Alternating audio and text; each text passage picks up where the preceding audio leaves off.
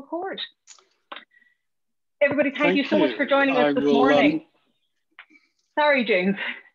So just hit record. That's all right. Now. And I'm just going to say a huge welcome to Michelle and James from SiSU Health. Thank you so much for giving us your time this morning. For anybody that hasn't met us before, my name is Rose. I'm the Community Manager for Grow Remote. So we're a nonprofit with the mission of making remote work local. We do that in a number of different ways. One of the ways is by hosting an event like this, getting information out there that's very, very useful to people who are remote working or interested in remote working. We also have our chapters all across the globe now at this stage, but we are quite focused in around Ireland. This is where we started. We have training courses, all sorts of different things. Come and join us, have a look at growremote.ie and you can find out more about the conversation. Without further ado, I am going to hand over to James and Michelle, and thank you both so very much for joining us this morning. Absolutely so excited. No, it's a great pleasure. It's a great pleasure to be here. Let me start off by introducing myself. I'm James Slater. I work with Michelle for SiSU Health, and we're a digital health company. I guess we focus on trying to help people to own their health, really, and take responsibility for it.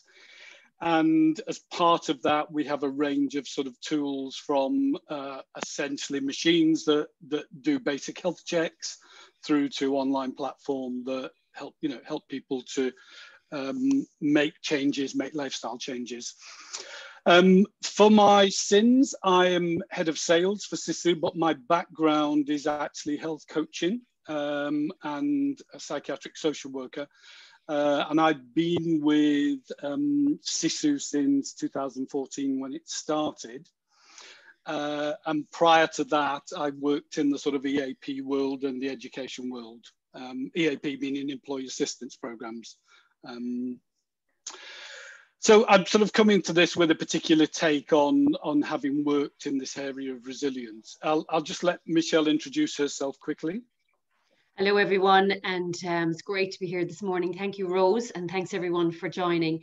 And yes, as James mentioned, I'm also from SiSU Health Group, and I come with a background in nutrition. And I suppose I work with SiSU Health Group with regards to doing a little bit of sales, but business development in growing that piece again with regards to how to impact someone's life, how to give them the tools in order for them to make changes and change behavior. Coming from my own background, I know that by using certain tools and measuring with regard to different types of measurement metrics, you can make, acknowledge, understand where you are and change different things. So I come here today with my nutrition head on to share some knowledge with you and in combination there with James. So I hope you enjoy it. And as I said, as Rose mentioned, if you have any questions, we'll answer them hopefully there towards the end. Thank you. And Michelle will be doing and I'll be doing a relay. So I'll do the first part of the webinar and hand over to Michelle for the second part. So let me start out with providing with just what we're going to sort of focus on here. And I've had to draw heavily this morning on my own resilience. I was due to run another webinar this morning at 8:30, and the technology just went to pieces around me. So I had to draw heavily on it. But what I'd like to do is a number of things really, is first of all, define resilience and identify its sort of role in the sort of current climate. A lot of hype at the moment about resilience. You'll see a lot in the sort of press, you'll see a lot in business press, you'll see all sorts of things about resilience. And I want you to have what I would call a skeptical head on as you're listening to me, really, and sort of challenge some of it. Want to look at the importance of mindset in terms of building resilience, because what we know is that certain things and certain ways of being and thinking anchor people into resilience. And then look at some of the key dimensions of personal resilience. And then we're going to sort of anchor that really into some sort of physical capacities. So Michelle's going to talk around sort of food, energy, and performance as one part of that matrix. because in the time we've got, we're not going to cover all. Happy to do questions at the end. So if you've got questions, fire them in. I think Rose will just sort of keep a log of those, and we can sort of pick those up really as we go. Probably half an hour, 40 minutes for Michelle and I, leave time at the end for sort of questions. So, jumping over too many slides. I guess if one looks at the press, the words that come to mind are full of hyperbole, really, in terms of unprecedented times, all of us being challenged, all of us being pushed to the edge of our capacity. And I guess that's partly why resilience has sort of dropped into the middle of helping people think about how we manage this context. It's something being used by governments, it's something being used by businesses, it's something being used in a whole range of different contexts, really. And historically, resilience sort of comes out of sort of engineering, really, and originally applied to metals that were flexible but would bounce back into shape. And it got taken up really in the sort of, I think really 40s and 50s within psychology as a way of thinking around how people survive trauma. Particularly people coming out of the Holocaust and survivors, and then later children surviving very damaged families. And there were a number of key aspects to that at the time that psychologists were asking. They were asking the question of why were some people able to survive the Holocaust and to go on to thrive and lead normal lives? And why were other people not able to do that? Your classic example is somebody like, you may be familiar with him, is Viktor Frankl, who went on to, I guess, reflect very much on his experience there. And so this question began to sort of form around what was it that gave people the capacity to manage what were effectively traumatic, very stressful, ongoing experiences and go on to lead normal lives? What was the difference between those two, the people who did and the people who didn't? And that's where the research around resilience really first took hold. It was subsequently taken up really very much in the sort of business community, and some of the definitions you're seeing on screen there are very much from that sort of business context. We often associate it with this ability to bounce back and recover quickly, the ability to remain productive, and the ability to learn, transform, and thrive. Now, they're very appealing concepts to the business community, because who wouldn't want employees who had all those qualities? But actually, if we strip it back a little, when we talk about resilience, we're looking at a sort of process where people adapt, to challenging life experiences, and adapt both their mental, emotional, and behavior to be quite flexible. And the metaphor that's often used is a sort of tree in the wind, a very strong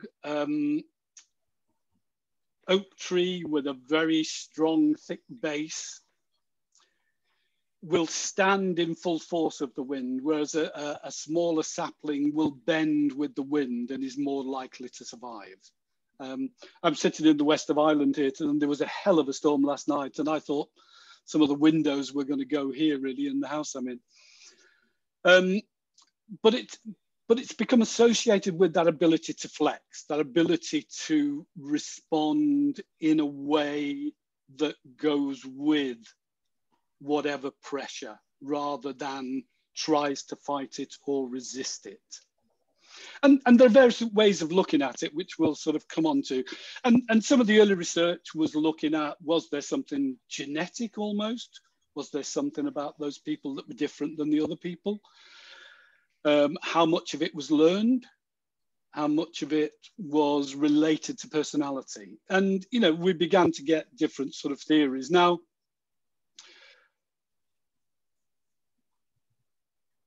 I think key to it, though, has become very much in the research. And if any of you are interested in the research details, happy to send them to you after this rather than to go into any references now. But key to it became over time that actually, once they began to look at it, it was about learning from experience. That the people that were seen to be most resilient had a way of processing their experience. So that from an initial tough experience, they took the learning on to the next experience and the third and the fourth, and began to see that as resilience. So they could draw on their previous experience, draw on resources, were able to, I think the French used a term called bricolage, which was, you know, you make, do and mend really around an experience initially, and you try to manage it as best you can and develop your skills. Now, that's a very good way of thinking about it. What it doesn't, what it seems to imply, though, is one is always moving to this experience of resilience, when I think the other side of this research suggests that some experiences, even with people who are very resilient, do flatten them. But it's that ability to get up again and that ability to revive is one way of approaching it.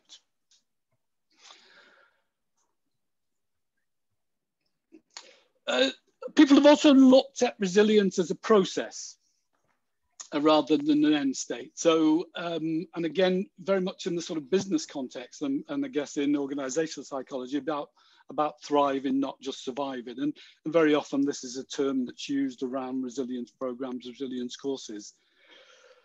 But again, key to people's resilience, I think research identifies, has always been able to draw on other people to help. The ability to ask for help, the ability to recognize when you need help.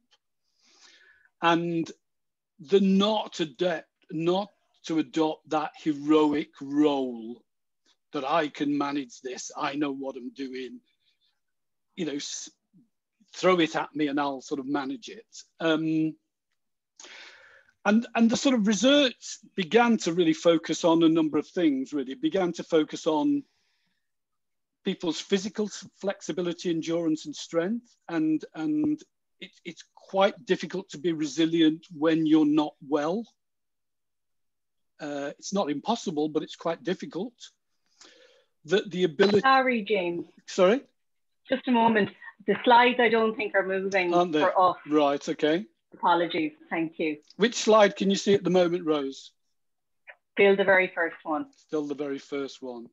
Yeah. So if you want to maybe stop sharing and try resharing again. Yeah, I will do it. And sorry to break your flow. No, not at all, Rose. It's important to know these things. Just as you're doing that, actually, I have the poll that you wanted to run on around coping ability. So if everybody wants to go to menti.com for a moment, and I'll give you the code. So I'll call out the code now in just a moment, but I'm also putting it in the chat. And we just have a question there around people.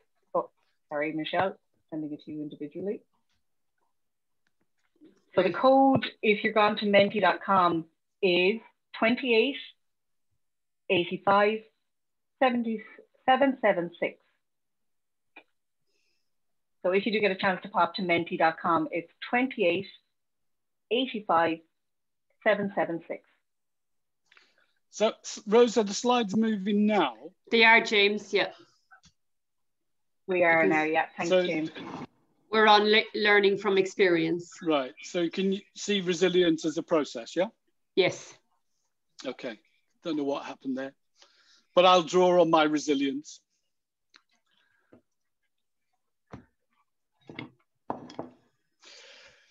Just coming back to this, so research began to focus on really 4 areas: the sort of physical, the mental, emotional, and the spiritual.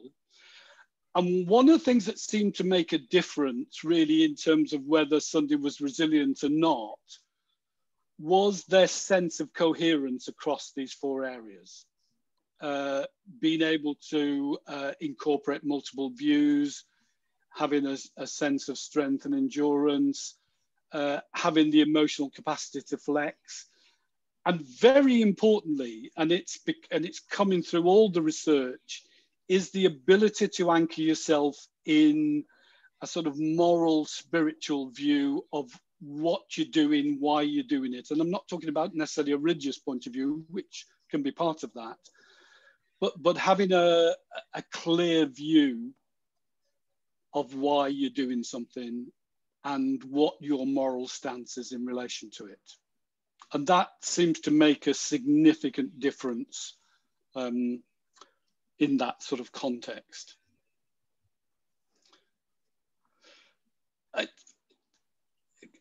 I'm just going to step outside of resilience a minute just to think about a couple of other areas that relate to it. And particularly in the current context, really, you will have seen a lot in the press about people talking about sort of an impending tsunami of mental health issues as a result of how we're all having to manage a very different sort of context. And part of me is quite skeptical of that, but also I think there is some evidence that where people are struggling. And if we look at the sort of population generally, and some of this comes from the UK and the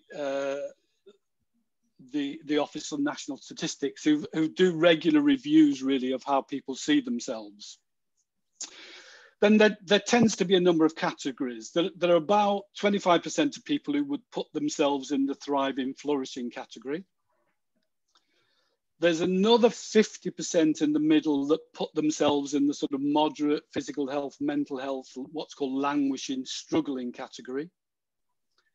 And then there's about another 25% who see themselves as physically unwell or maybe suffering more severe mental health issues around anxiety, depression, and some of the more serious conditions. And the reality is, I think we all sort of move positions at times. You know, we're all moving between some of these positions. So there's a temporal quality to it. And you know, we can be over right here, but we can also be moving back. And if we're looking at that in terms of what I would call the well-being spectrum of the population. So you've got that 25% in the flourishing, that 50% in the middle, and that other 25% who are struggling at the sort of far side of this. And this seems to be true for most populations in terms of where people are. Then one of the thoughts is that the sort of impact of COVID has begun to push this curve to the right, at the right as I'm looking at the screen. So that it's pushing all of our boundaries rightwards. So more people in flourishing moving into the sort of moderate, more people in the languishing mental disorders moving into the more severe categories. And it's sort of this space here where we're probably going to see the most challenges, I think, for health services and for employers, I think, in terms of we've had whole populations that have been flung into working from home who've not chosen to work from home. You know, I know most of you guys work remotely, so have some experience of that. But certainly in the UK, we're seeing lots of people have been flung into home working without the facilities, with managing the people they share houses with managing the homeschooling, with managing a lack of structure that they got from work. So it's pushing those boundaries. And I think it's here we'll begin to see, you know, where those conditions begin to impact on people's abilities really to function effectively. If we put that in the context of pressure, performance, stress, and burnout, again, fairly typical pressure performance curve. Most of you will be familiar with this. That for most of us, our optimal performance sits around this cusp point. You know, and very often we're moving up and down through this stretch strain back into comfort. Again, one of the things that's happened probably in the last 20, 30 years is there's less downtime for most people. Work has impinged into home life. We're always on. You know, these challenges have always been on, but, you know, particularly, and that's been added to by the sort of current crisis. And I think that's when we begin to see the things we associated with fatigue, poor judgment, poor decision making, and we begin to see this breakdown and sort of burnout. And in a business context, resilience has often been associated with this cusp point. How do you help people work across this? What works, what doesn't work, without them crashing down into here? And certainly, working sort of 10, 15 years ago with GlaxoSmithKline, I was part of a sort of coaching team with them. They changed the psychological contract with employees. They said, look, we'll do everything we can to support you in the workplace, but the pressure of work is not going to go away. So you need to do something for yourself. And they began to put a lot of emphasis on the idea of resilience, the idea of helping people to manage themselves in a different way. And it was really at that point, I guess, a lot of resilience programs sort of took off as people were beginning to do that. And out of some of that work and out of subsequent research, a number of things sort of emerged really in terms of thinking about resilience. That states of mind were very important. I think the evidence, certainly from America and particularly Barbara Fredrickson's research and the whole psychology movement, the whole positive psychology movement, has shown, I think, that where people are positive, they tend to be, and I say tend to be, and this is where I think the skepticism needs to be, because tend to be much more engaged, much more motivated, and are able to move between this engaged and relaxed, calm position. Where people were struggling with more negative emotions and the revolving around their head of what I would call chuntering around things. Am I doing the right thing? Am I working this properly? You began to see much more frustration, anger, defeat, hopelessness. So there became this idea of positive mindset began to come together with sort of energy in a way that was new in this area of psychology. And the sort of question would be, how do you help people stay over here? How do you help people move here? We all need to move into these parts ourselves, the defeated side. You know, that's part of being human. You can't avoid it. And we shouldn't avoid it, because they're also important warning signs for us that things are not right in our life. But they became sort of important.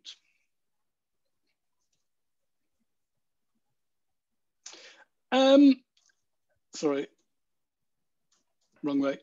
And so what they began to do is the idea of a sort of resilient mindset began to develop. And there were things around that, around the ability to be flexible about how you approach things, problem solving, humor, having a perspective, which having a set of, you know, good moral values helps. You know, am I doing the right thing?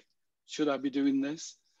Positive attitude, recognizing, managing thoughts and emotions. So that what I would call that emotional intelligence, the ability to manage your own emotions rather than necessarily always act on them.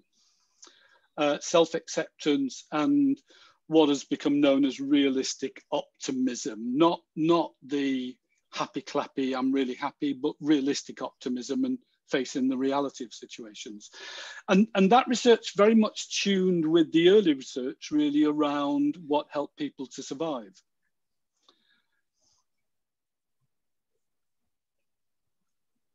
Sorry. And so what we began to get is a framework for resilience. and I'll hand over to Michelle in a moment, but that was very much around taking care of your body. Are you eating properly? Are you sleeping properly? Are you moving properly? Are you, engaging with your body in a proper way? And that became very much our business at SiSU. Social connection became very important. Are you able to ask for help? Are you able to reach out to other people and utilize other resources? And that's quite significant in resilience. I think one of the things you see very often when people sort of crumble is the inability, and it's more true of men than women, I have to say, the ability to ask for help when you need it and to recognize you need help. This bottom part of values and purpose, having the values and purpose that anchor you into something more solid in your life, and then having what they call a self-care mindset, being able to both be kind to yourself, be kind to others, being able to know when you need to step back and step away. So this began to be the frame for that. And we've not got time in this webinar to go into the detail, but what I'm going to do is hand over to Michelle, because I think the increasing evidence is that physical capacity is a very important capacity to that. And I'll now hand over to Michelle. Great, James, and thank you so much, because I think what you've mentioned in a couple of different areas. Number one is anchoring, and that's key to grounding ourselves with what's around us. And number two is that whole, how do we avoid the stress and the burnout, to build those resilient tools over time. And coming from, I suppose, where I come from, which is the nutrition side, and having gone back to college to study nutrition, I was also in a burnout phase when I had my first baby. And it was when he was about 9 months old and continuously crying and couldn't understand why this was happening. For me, I'd been in a corporate environment, I'd been working, the long hours, and then to be thrown into this I suppose first baby scenario, and that whole piece of not knowing where or what to do at different stages it was just totally unknown to me. I then decided that because he was so sick at the time, to go back to college and to retrain as a nutritionist to learn how to do that. This brought me the steps to be able to build those resilient pieces and put them together in order to avoid the stress and the burnout, and to avoid that crisis and that strain piece that James was talking about. And all those make a huge area. We will come in our lives to areas that we don't know and haven't got the experience to manage. But what we can do is understand how to learn about it, and if we can build on it slowly. And talking to Rose earlier was a fact that we've come up against various different technologies over the last 9 months, and again we have to learn it in order to survive it. So today I thought I'd bring nutrition into this, because I think it's a vital part in feeling well and building our overall anchor to thrive and survive and be able to withstand any challenge. And why is that? Because when we take in the good nutrients, our body functions as well as it can. Everybody is different, every stamp is different, because we have our own stamp, we have our own genetic follow through, we'll have our mom, our dads, or whatever genetic background we have, and that will be part of us. Now we can change it as we grow, because we can change the food that we take in, and we can change ourselves emotionally and physically as well, with regards to how we manage situations, as Jane mentioned. So how I define nutrition is, and how are we nutritionally, is our performance. Number one, are we physically and mentally, feeling well? Do we have enough energy every day to get out of bed, to feel that we, thrive during the day? Do we have that? Or are we coming to the time in the afternoon and really wilting? Or, what is our health like overall? Do we have any signs of symptoms? Do we have weight gain over the last kind of 2 lockdowns, which is a huge factor at the moment? Have we got high cholesterol? Have we, heart trouble with regards to, our family members having, strokes in the past? Do we need to be conscious of that? Or do we have high blood pressure? And are we stressed? And this can be a huge factor when we're working continuously, remotely, or, at home, and we've been thrown into a situation that we're not used to. Or again, the whole scenario as, are we stressed? Are we, in that kind of total cycle environment? And again, our lifespan, are we feeling good generally in ourselves, or how do we feel? So we'll just go on to the next slide there, James. So nutrition is all about that. How do we feel in general? So I thought I'd talk to you today about the food curve, and you can say, what is that? Okay, so I'm just going to throw out a poll there with regards to, again, do you eat 3 meals a day with regards to, balanced meals? Are you eating a breakfast in the morning? Are you eating a lunch? Are you eating a meal in the evening at the regular times? Or are you skipping breakfast and then going straight into lunch? Or are you skipping lunch and going straight into breakfast at 12 o'clock? Or, are you having your meal time at 8, 9 o'clock in the evening? How are you eating? And this is what I call the balanced food curve, because this has a huge effect on our blood and on our sugar that's going into our body. And why is this? Because our blood sugar balance really reflects on how we feel throughout the day. And it can be, when we say we've got low energy, when we say we're not mentally, physically able to do certain tasks, or that our well-being is low, it can be an excess of anti-nutrients like coffee continuously, or high sugars being consumed in the diet, or it can be that we consume a lot of man-made chemicals, and this has been happening since the 1950s. And even with regards to prescription and antibiotics, one in, I suppose, it's, I suppose, 9 out of 10 when it comes to anyone that would suffer with arthritis and that would be on medication. Yes, it's going to maintain the pain, but the drugs have a long-term effect on the actual body. Again, hormone residues very much has an effect with regards to, are we taking in, different type of plastics, with regards to the hormones in the plastics, or how is our body affected by all of these different areas? Vitamin D is a huge factor at the moment because the sun is, we're not getting enough of it. And, 1 in 8 people, which is about 13% of the older generation, now suffer with a different deficiency in vitamin D. And hence they can be more, shall we say, factor when it comes to the COVID, and they're the most vulnerable. So again, that whole disease factor causing the pain, causing the muscle, the fatigue, the weight gain, goes back to the balancing the food curve.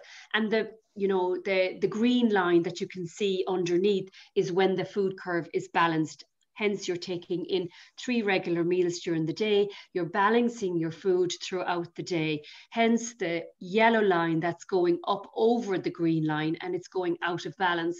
That's when the glucose that we're taking in throughout the day is going to spike and dropping, where we feel that we, might like to take in some, sugars to bring us back up again, and then the whole cycle continues throughout the day.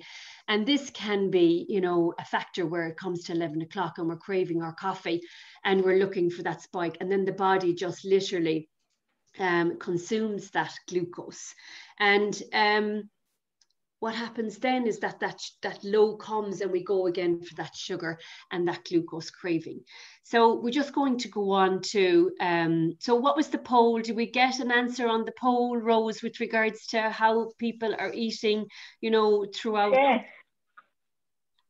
So most of us aren't, okay, myself included. Okay. So there's a couple of people who are, but the majority aren't. Okay. Well, really good to know that, because when we understand and acknowledge that we're not eating 3 meals a day, it's important to say, how do we do that better? How do we avoid the stress and the burnout? Okay, so today I'm going to show you how to do that easily and, effortlessly kind of throughout your day. So we're going to start with, I suppose, a plate. And this is kind of 11-inch plate that I've kind of taken. And I'm just going to put a mark on it. Okay, so I'm just going to cut the plate in half. If I can get there, yeah. Yeah, cut the plate in half. So we're just going to, you know, I suppose I always say we're going to just eat the veg on half of the plate. And the veg is all about looking at our non-starchy veg, which would be all our green veg, salads, looking at, you know, tomatoes, carrots, all those kind of good vegetables. You can eat as much of them as you like. Okay, so then we have a quarter of the plate, and I'm just going to, you can see that there, which is protein. And protein very much is a building factor which really supports our repair in our body for all our muscles and all the functioning of our body to provide us with good energy. And then the last is the carbs. Okay, so we're going to look at kind of good, you know, starchy carbohydrates, which can be anything from like brown rice, fiber in the bread, the brown bread, the rye bread, the sourdough bread. And these can be a great factor because they give us those nutrients like a sweeping brush to brush out all the anti-nutrients in the body. So, and then we have a little slither here, which is called, as we know it, fat. Okay, so fat is key as well, because when we eat protein and just even fat together on their own, it really slows down that release of sugar into the body, and it stops those cravings. Hence, you know, an example of that would be where we would eat an apple and we would have some nuts with it. Or if you had breakfast, you could have something like overnight oats.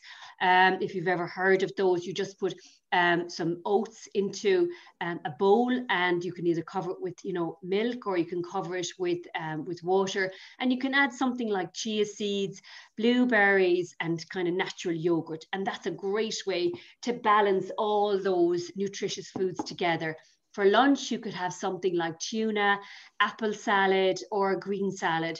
Again, really simple. And bringing in some fiber, which could be your brown sliced bread, or your rye bread or your sourdough bread, all really applicable to avoiding the stress and the burnout and that whole crisis and that strain. Because when we put all those nutrients together, it releases the sugar evenly throughout the day. So we're not spiking, we're not craving, and we're not going into that stress response where our body kind of goes, I can't make a decision, I don't know what to do. And we feel that, you know, I need time out. Whereas if we're eating healthy like this continuously, and especially around now, because we've lots of things to finish off before year end, we have those tasks kind of coming in. So the more we eat regularly throughout the day, the better we feel at the end of the day. And just note yourself, do you have cravings at lunchtime? Do you have cravings more or less around 11, 4 o'clock and in the evening? Are you snacking on, you know, sweets and treats at the moment? Or are you taking in kind of, you know, a good slice up an apple in the evening? Have some nuts on the side, have those type of foods around.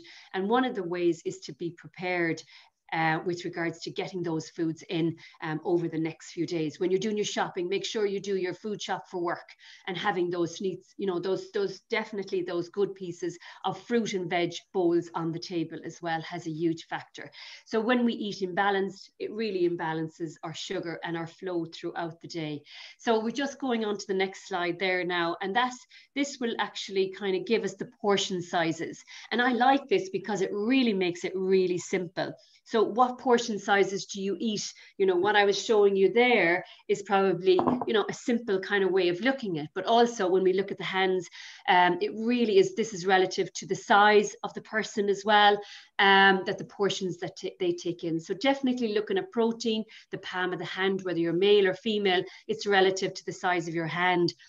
2 palms with regards to those vegetables, getting them in, you know, every day. They really ask, you know, I suppose, work as an anti-nutrient, but they also provide good nutrients with regards to fiber and with regards to good vegetables to be able to, those rainbow vegetables that you can get into your diet every day. Also looking at a fat with regards to, it can be olive oil, or it can be a nut butter or coconut oil or olive oil, or, or butter. Real good butter can be great as well.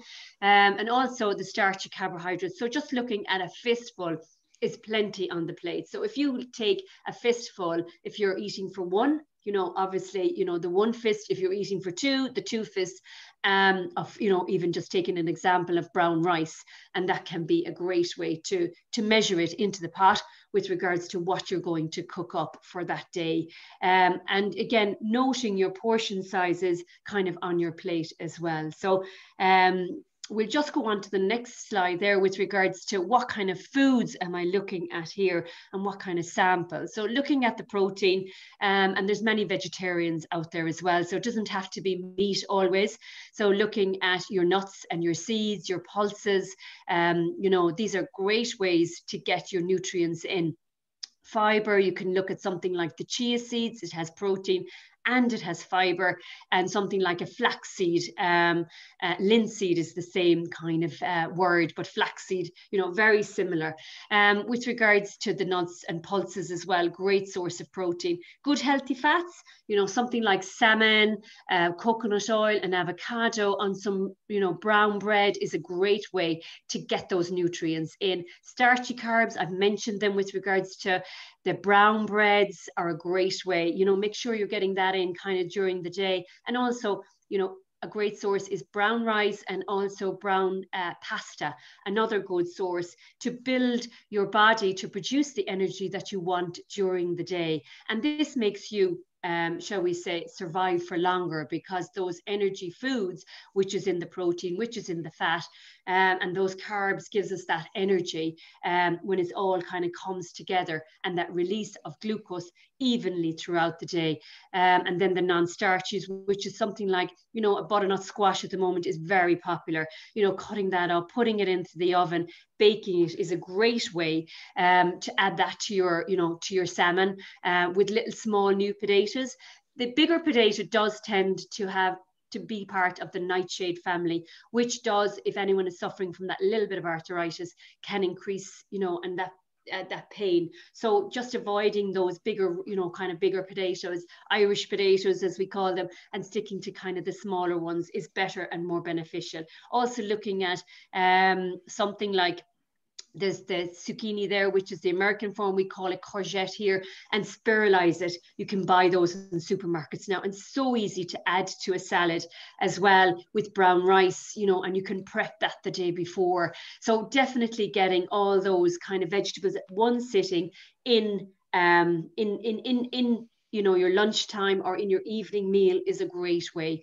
And definitely, when we look at all these kind of foods put together, they have a great impact when it comes to what I call is the overall blood sugar balance, which correlates with our circadian rhythm, which is our night and day. When we wake up, we should be alert, and that follows the light during the day. And when we go to bed, we should be tired and ready for the bed.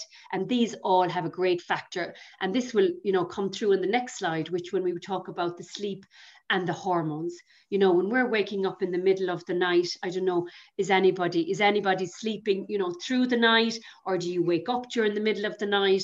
Or do you get that kind of stark feeling in the middle of the night thinking, oh my God, I forgot something, or you just wake up and you can't get back to sleep. Hence, this is the blood sugar during the day. If you're eating too much sugar or glucose during the day, it has a knock-on effect at nighttime. And why is this? Because we have two hormones that actually are released at nighttime, which is leptin and gremlin. And these two hormones correlate with our hormones during the day. And it really supports our night and day circadian rhythm, our overall hormonal balance. So if we're working to those, they all kind of sync together. It's not just about eating, the different foods. It's about balancing the blood sugar, which has a huge effect on our confidence, a huge effect on our stress response, a huge effect on our overall weight and that kind of bloatingness around the belly. So getting that right during the day has a huge effect on our sleep and our hormone balance at nighttime. So making sure you get a good night's sleep, because it really repairs every function in the body, our organs, our liver, our kidneys, you know, our heart, you know, it's repairing at nighttime, and that's what it does, and that's what it's supposed to do. So getting those 7 or 8 hours a night is key. So how can we do that better? Try to get an early to bed if you can at the same time, Monday to Friday, especially in your work routine. It can really support you. Keeping the room dark as well, no phones on, no lights on as well, just going into that really kind of quiet space. Spending time outdoors as well if you can, 15 minutes, 20 minutes during the day to get a little bit of light into your eyes or into your soul, and try to relax again, you know, coming into that bedtime, not being in, you know, watching something that's really dramatic, you know, but being in a quiet zone, like reading might be a good way to do that. Or meditation is also a good way to kind of wind the body down, to go into that sleep naturally. And keep your hands and your feet warm as well. Make sure that you're warm, because again, that's all going into that winding down and making sure that we're in the right zone to sleep. So going on to, I suppose, how do we, you know, take in water? And a poll there I just wanted to ask everybody was with regards to our water again. You know, and how much water are we getting in during the day? Again, this is a key factor to increase our energy, but not just our energy. It works on our focus, our concentration, and just replenishing the fluid within our body. We can, you know, live without food, but we can't live without water, because it takes up our brain, it takes up our blood, heart, bones, muscles, liver, and kidneys. These operate at optimum level when we take in enough and efficient water. Now, one of the questions that was asked before was, you know, can I drink too much water? And some people would need more and some people would need less. If we're working in an environment where we're physical and we're actually, you know, using up a lot of our fluids, well, then we should be taking in more during the day. If, for instance, we're kind of sitting down all day and we're using up a lot of brain function with regards to detail, you know, our concentration needs to be on that. We need to be taking in our water during the day. And definitely, if our brain is taking in 75% and we're using it up mentally, well, then we will need to be replenishing that water in order for our brain to work and function at optimum, and as well to help to excrete that fluid, you know, during the day. And again, you know, when we go to the toilet, you know, definitely excreting those anti-nutrients, those toxins as well, you know, it really supports that function as well. So we don't want fluid retention. We want just that fluid to be, you know, shall we say, replenished and then excreted, you know, through the day. And the same with our bowel function as well. That all needs to be working, you know, efficiently, getting the fiber, getting the water in, it increases. And again, it goes back to anchoring yourself, transforming and thriving every day. And these are the habits that we can do to build that. And that does take time. So as James mentioned, when we go through various different resilience pieces in our life, which can be a big part of what we, you know, is different phases, you know, we might be getting married, or there might be a death in our family, and these will bring us all through different phases. But how do we come back out of it? And having a good diet and having, you know, a good structure in place, you know, definitely during your work cycle, getting enough sleep, drinking enough water, eating the proper foods during the day is key to actually functioning at a better level. So I think, how did the poll come back, Rose? Did we get response? So yeah, quite a mix. So certain amount of people, you know, getting up on the 5 to 6 or 7 to 8. Great. And then, but then about half are on 1 to 2. Okay. So definitely how much is needed. So definitely about 2 litres I would recommend every day, or 8 glasses. So for those who are taking in the 7 or 8, brilliant, that's great. And for those that are on the 1 and 2, try and get it in a little bit more. But again, you'll be taking it in if you're taking in more vegetables, or if you're taking in more fruit during the day. That really will support that fluidity as well. So trying up, I would always have a pint of water on my desk, or I'd have a bottle in the car, or wherever I go, there's always kind of water. So, and again, herbal teas can be a great way. When we look at teas and coffee, they dehydrate us. So definitely, if you're having a coffee, make sure that you hydrate after it, because it really dehydrates. So replacing. So if you have a coffee, replace it with a pint of water afterwards. So make sure that you're really replenishing the body after you take in certain foods is a great way. So well done to everybody. And I think, taking those points there, to go back to taking self-care and the mindset that James was talking about, taking care of your body is a key factor for the framework of resilience. Self-care, again, is how do we do that?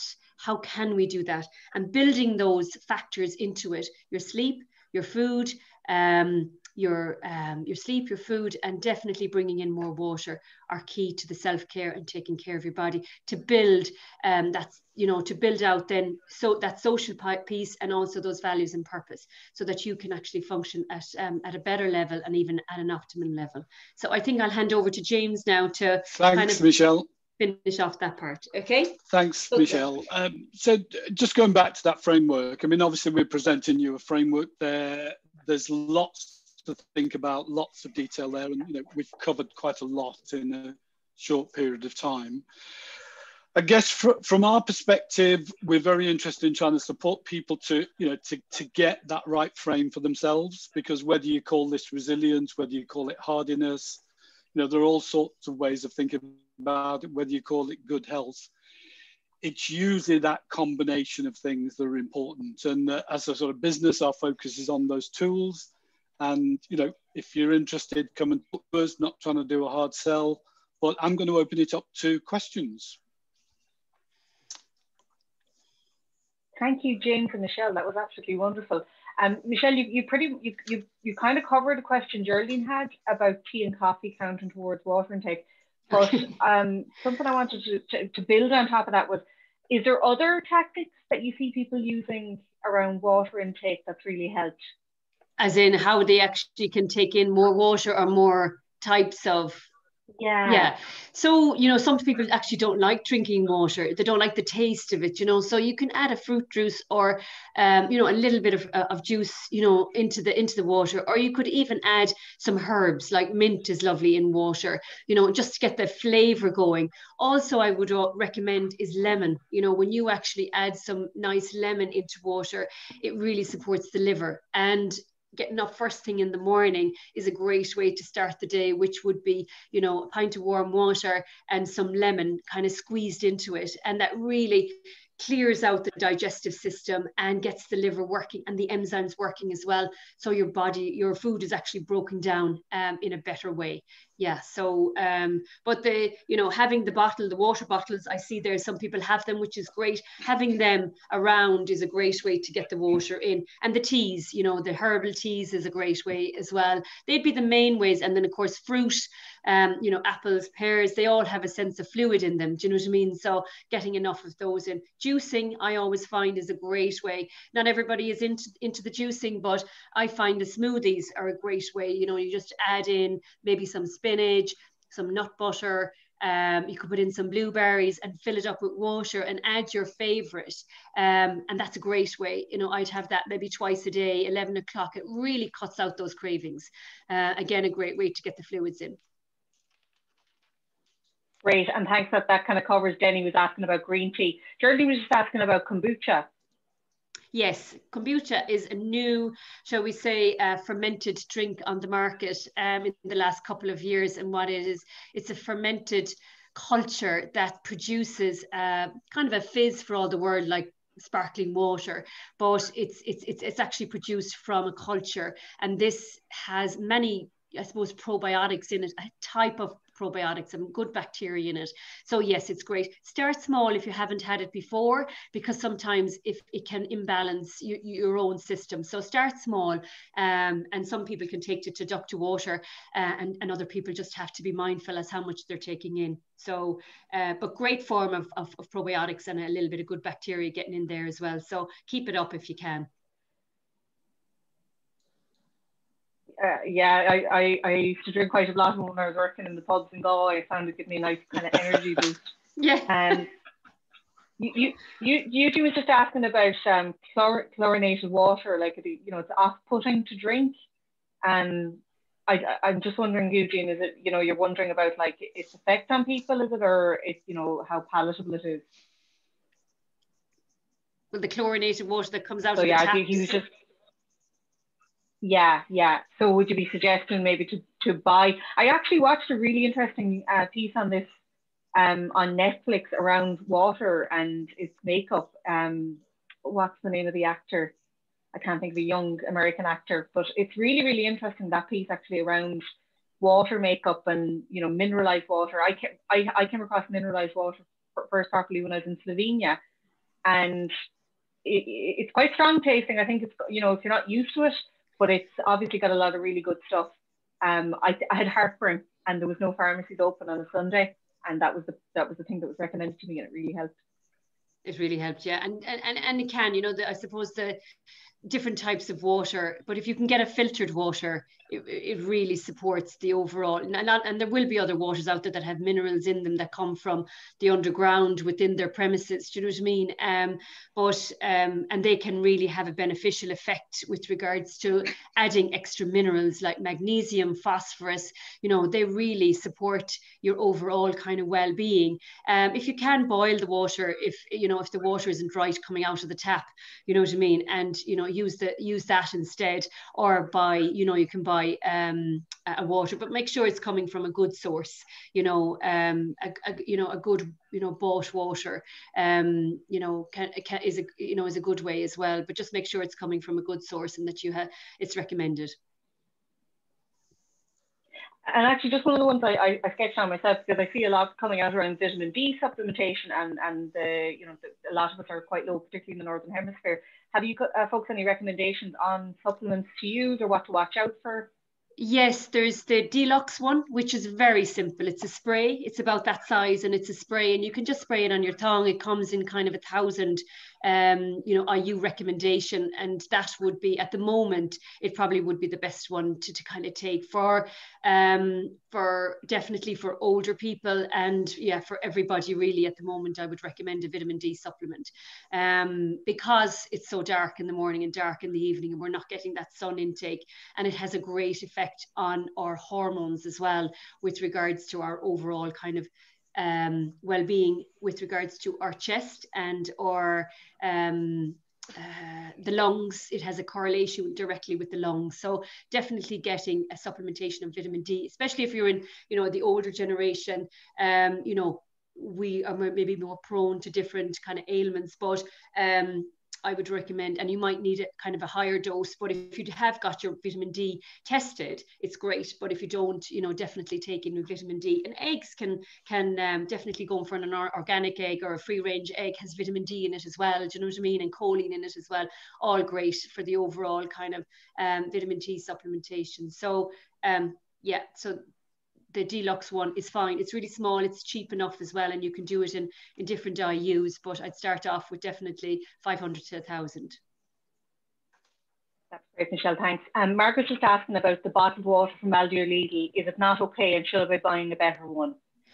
I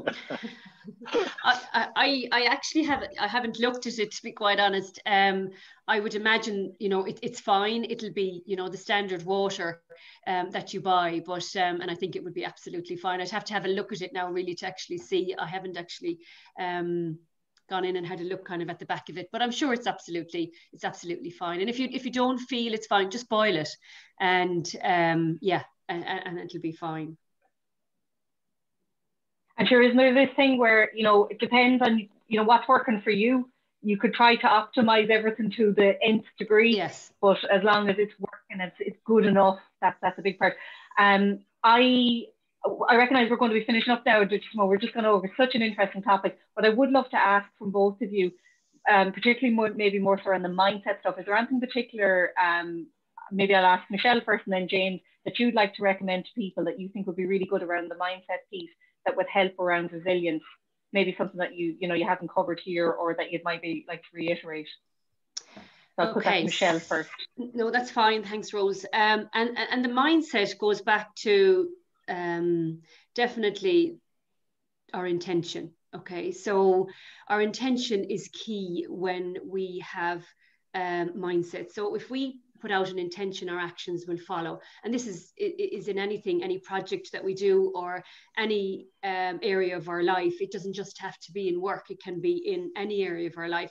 So if our intention is that we want to have a healthy goal, or we want to lose weight, or we want to have increased energy, our intention needs to be there in our mind, full on 100%. So if we have the intention, we will then put actions around it. So I would always work, with people, and also in SiSU Health as well, our intention by what we have in measuring with regards to the areas that we measure when we do a HRA, which is a health risk assessment at the start.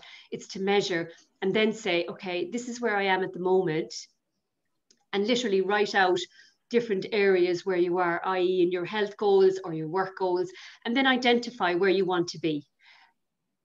Where do I want to be in 12 weeks time? Where do I want to be in a month's time? Do I want to be healthier? Do I want to lose weight? How much do I want to lose? Be specific. Where do I want to be in my work environment? Do I want to get up earlier in the morning? How do I want that to look and feel? And then we have to put actions in behind that. And that's what we do at SiSU Health in our program. We put in the programs behind that, whether it be in the sleep, we have a sleep program, and we've also kind of got a weight loss program. They're 12 weeks each, and they do the actions then in order to put that in place. But the first thing around mindset, I would say, what is your intention? And I hope that makes sense to a lot of people. By having your intention, and then putting the actions in place, things will then fall more naturally for you. Really like that. This is one of my notes. Be deliberate. And I think it's the answer to a lot of things, but I think it's no harm, and it's one of my post-its up here.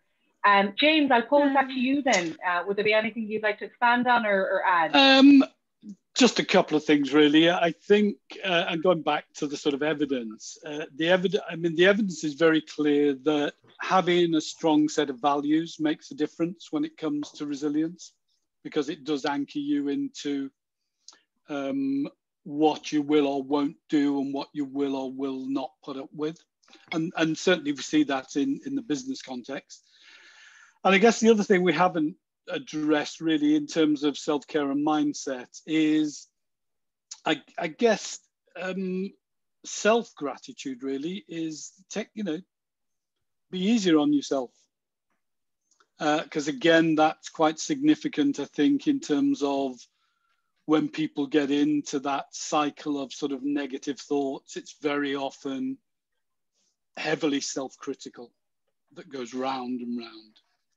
And, saying it that way is not always easy to do, but even sort of practicing some self-gratitude, some self-compassion as well begins to make a difference. Absolutely love that. And it's a regular conversation for us within Grow Remote. We would tell others, gosh, you did a great thing there, well done, fair play. And then maybe we're slow to actually stop and recognize. So even as a team, we try our best to say, did you stop and celebrate the fact that you achieved that thing last week? Sure. Or you ticked that off your list, or and making that part of our values. So it's hugely important. Michelle and James, I want to say huge thanks for coming today and sharing your knowledge with us. Thank you everybody else for joining. I will say this is a whole topic that I find extremely fascinating. I've just gotten a little bit more into wellness, mental health and stuff in the last few years, and it's helped me a huge amount. If anybody's interested in talking more about this, there's a channel in our Slack. I would absolutely spend hours talking about all things to do with wellness and whatnot. You'll get me talking about my muscle knots and how I try to undo those, and my journaling. So do please join us with that. The recording of this will be up on our YouTube. I should have that up by tomorrow evening. But I have some information as well to send out from SiSU as well. So I'll send that out to everybody that are registered on Eventbrite. If you hadn't and you're looking for the information, you know, just give me a shout and I'll send that back on to you. So thank you very, very much, everyone. I hope you all have a wonderful Good to meet break. you all. We will see you in a fresh new year and look forward to meeting more and more of you face to face in 2021. So thank you so much. Great. Thank you very much, Rose. Bye. Thank you. Bye.